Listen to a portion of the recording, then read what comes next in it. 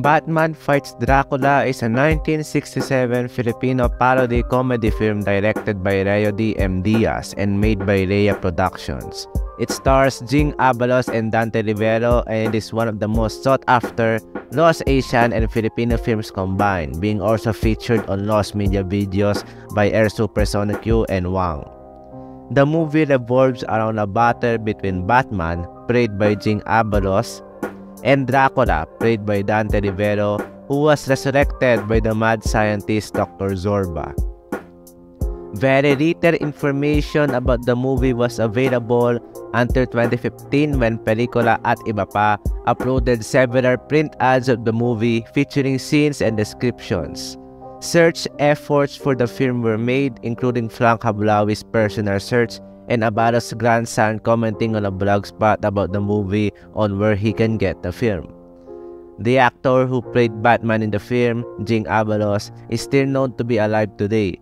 Someone reached out to Abalos' grandchildren, but he confirmed they doesn't have it. Moreover, the actor who played Dracula in the film, Dante Rivero, is known to be still active in the film and television industry in the last 2 years, though it is unknown if he also has the copy of the film. Rhea Productions got defunct in 1994, with most of its film archives destroyed when Ultra Vista Cinema burned down. Little information also survives about the director, Reo D. M. Diaz, and also unknown if he kept a copy of the film. It is unlikely this film will see the light of the day, but it is still possible.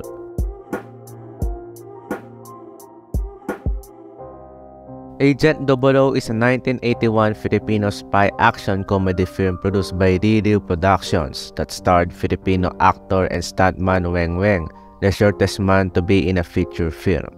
It is his first starring role and the directorial debut of Eddie Nicart. It is the prequel of For Your Height Only, released at the same year, and The Impossible Kid, released in 1982. It is based from several James Bond films. Weng Weng stars as Agent 00. It also stars stuntman Dante Verona as Agent 003, Philip Gamboa as Agent 002, and Ramon Zamora, known as the Bruce Lee of the Philippines, as Agent 001. The film was not dubbed in English as it was not yet distributed worldwide. The two sequels, however, were exported and became cult classics. This film's existence was not confirmed until the director, Eddie Nicart, confirmed it on the 2013 documentary The Search for Weng Weng. The documentary also mentioned the film being lost. Several print ads of the movie with some screenshots are the only known footage of the film, along with the original Tagalog language track of the aforementioned sequels. This film still remains lost to this day.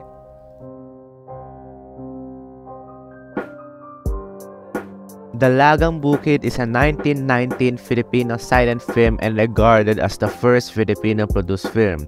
It was directed by Jose Nepomuceno, who is known as the father of Philippine cinema. Based on the original Zarzuela, it starred the original cast of the Zarzuela at that time, including Atang de la Lama. The plot follows the story of the original Zarzuela. A girl named Angelita was forced by her parents to marry the wealthy Don Silvestre. However, Angelita had already fallen in love with law student Cipriano. Don Silvestre offered her parents a chance for Angelita to win the Vaga beauty contest in exchange for the marriage. Cipriano heard the plot and rushed to Angelita to stop the ceremony. They marry and Angelita also win the beauty contest. Don Silvestre then acted vengeance that resulted in a sequel named La Venganza de Don Silvestre, or The Vengeance of Don Silvestre in English. Released on September 12, 1919, it was released with Filipino, Spanish, and English subtitles. It was considered a box success for earning 90,000 pesos from a budget of only 25,000 pesos.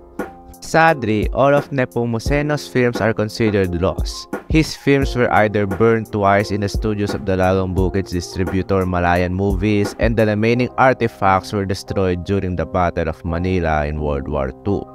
Although with the discovery that the 1934 American movie Brides of Sulu were actually cut from Nepomuceno's 1931 silent film Molo Pirates, it opened the possibility of other Filipino movies in the archives of other countries, including Nepomuceno's works.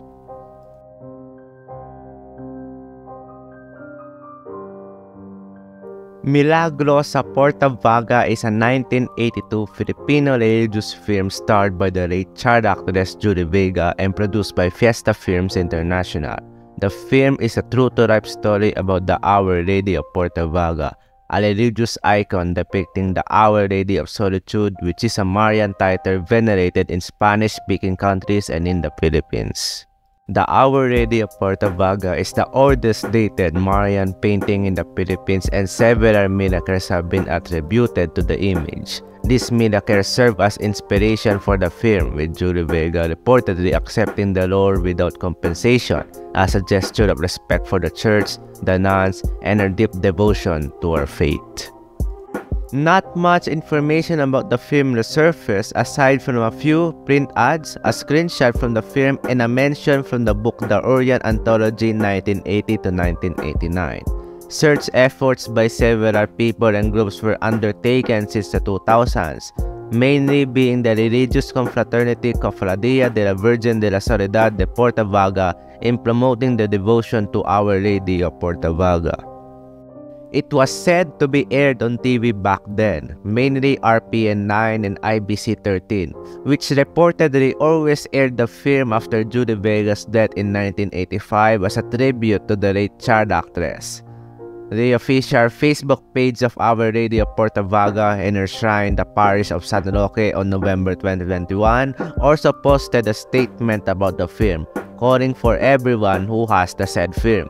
The post garnered attention, and several eyewitnesses also recorded their experience on watching the film. The family of Judy Vega also confirmed not having a copy of the film.